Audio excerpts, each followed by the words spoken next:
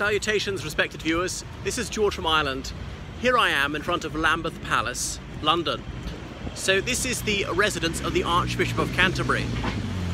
The Archbishop is the senior priest in England.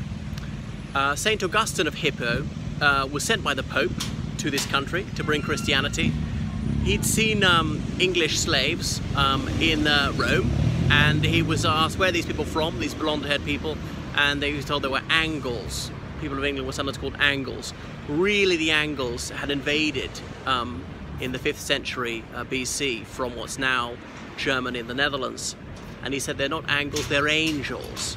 Anyway, so St. Augustine crossed over here to spread the gospel. And back then England was divided into several kingdoms.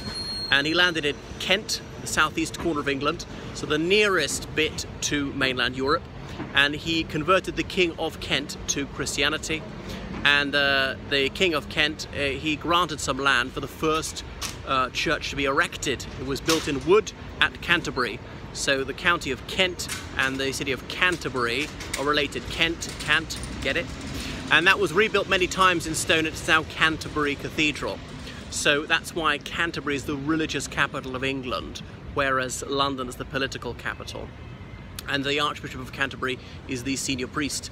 Obviously this was a Catholic country for centuries, and there was only one type of Christianity. Then about 1533, Henry VIII, he disestablished the Roman Catholic Church here. He established the Church of England. You can call people who believe in the Church of England Anglicans. And then so the Archbishop of Canterbury was the head of the Anglican Church, well, under the monarch. The monarch is the supreme governor of the Church of England. So yeah, this has been the residence of the Archbishops of Canterbury since the Middle Ages. You can see the stonework there. It's late 15th century, but it was extensively redone in the 19th century. So despite his title relating to Canterbury, he spends most of his time up here.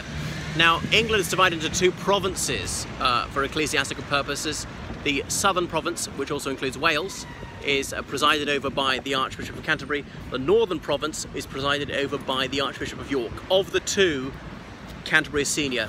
So sometimes someone has served as Archbishop of York and later been promoted to be Archbishop of Canterbury. So that's that. Then there's the Anglican Communion. All the churches which were founded from the 16th century around the world as copies of the Church of England are part of the Anglican Communion, like a community. And every 10 years they have the Lambeth Palace Conference. They meet here. They don't always meet entirely in the building because it's not sufficiently big for them, but that's what it's called. So these churches are Anglican churches, or you can say Episcopalian, because Episcopus in ancient Greek is bishop, and they are ruled by bishops. Most Protestant churches do not have bishops, and the Church of Scotland does not. What else? But they're relatively high in ritual, Anglican churches.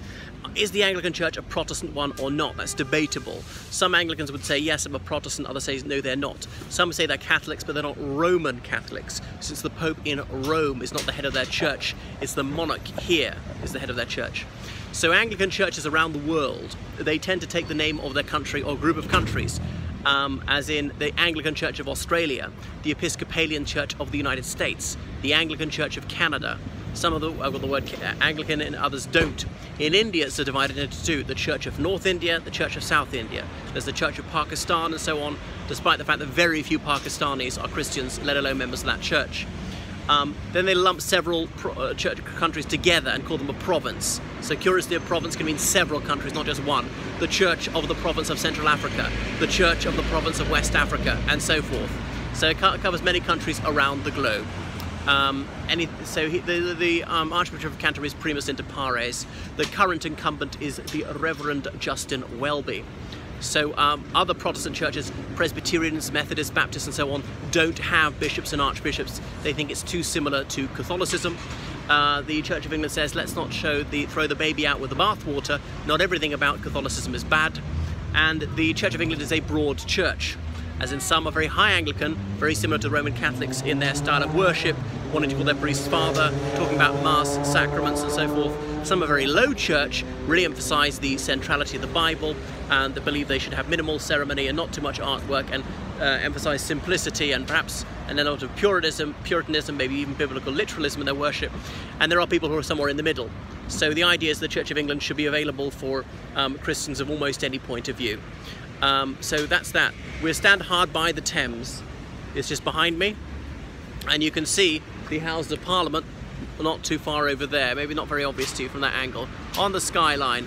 And there's a garden of the Archbishop of Canterbury, and that's where Jeremy Thorpe had his wedding reception, who was a very eager member of the Church of England. And here is this ancient church, which was going to be demolished in the 60s, but was saved. It is now a garden museum. So that's all for the moment from Lambeth Palace. And the very Reverend, what's his name, Curry, Michael Curry, who gave that very memorable and exuberant sermon at the wedding of Prince Harry and Miss Meghan Markle. He stayed here with the Archbishop of Canterbury before the wedding.